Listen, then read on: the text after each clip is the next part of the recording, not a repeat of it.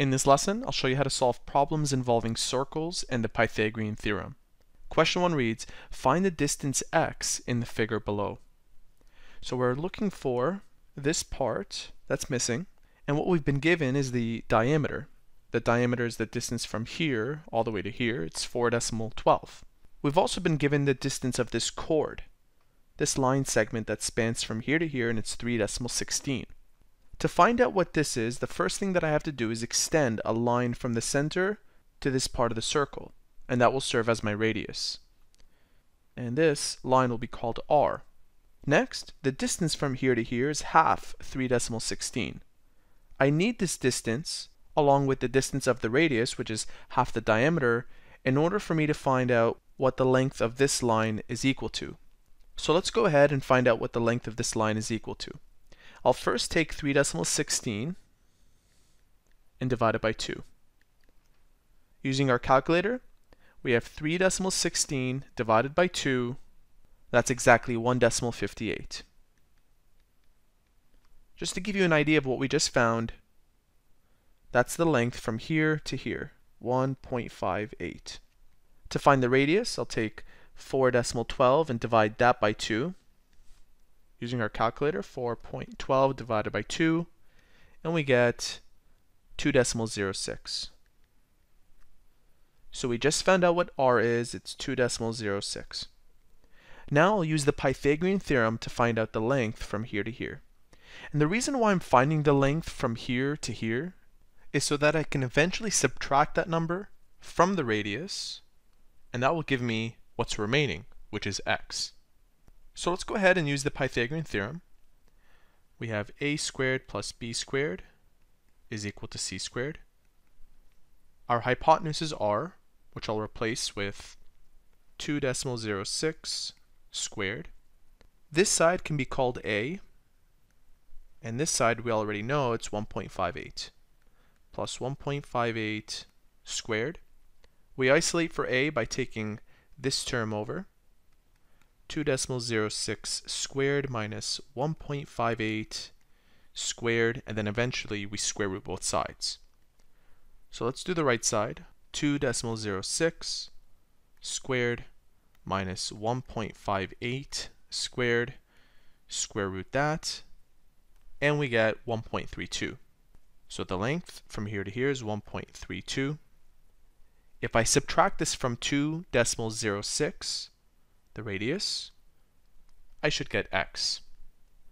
So 2.06 minus 1.32 gives me my value of x. 0.74 is the distance of what's highlighted. That's the answer to question number 1. Let's challenge ourselves with something a little more complicated. The question reads, find the radius of the circle if the chord length c is 8.12 centimeters and the height from here to here is 1.16. So pretend we have a chord that spans the length from here all the way to here, and the radius is the distance from here to the center of the circle. I'll fill in what the height is. It's 1.16. And what I can do is divide 8.25 to give me the length from here to here. 8.25 divided by 2, 8.25 divided by 2 is 4.125. So I have the distance from here to here. In addition, the radius is from here all the way to here, or from here all the way to here. So I'll extend a line from the center point to this point, and I'll call the radius r. So we have this length of 4.125 and the radius of r. Now I'll redraw this triangle just so that you have a clearer view of what's happening. We have a triangle of hypotenuse r, and it's a right triangle where the length from the right angle to this vertex is 4.125. We need one more piece of information to use the Pythagorean theorem. And what we can do is write an algebraic expression to represent the length from here to here. Notice that the radius is r from here to here, and 1.16 has already been taken away from the length of the radius, which represents this line. So what I can write here is the radius minus 1.16. Now let's plug this into the Pythagorean theorem, which was a squared plus b squared is equal to c squared, and let's try to solve for r.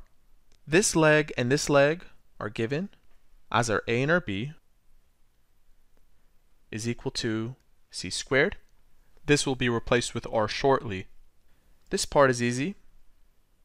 You square the number and you get 17.015. 17.015. Over here we have a binomial. R minus 1.16 raised to the power of 2. We have to expand. So we have r minus 1.16 bracket r minus 1.16.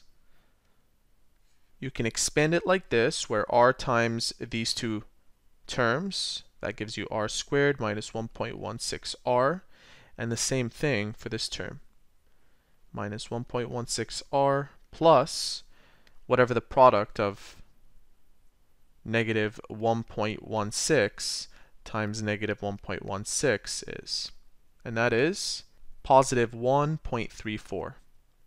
1.34, and we'll keep a few more numbers, 5, 6. Combining these two, we get r squared minus 2.32r plus 1.3456. Now I'll take this expression and place it over here, is equal to c, which I'll replace with r squared. Now since we have an r squared on the left side and one on the right side, if you move this over, they will cancel out.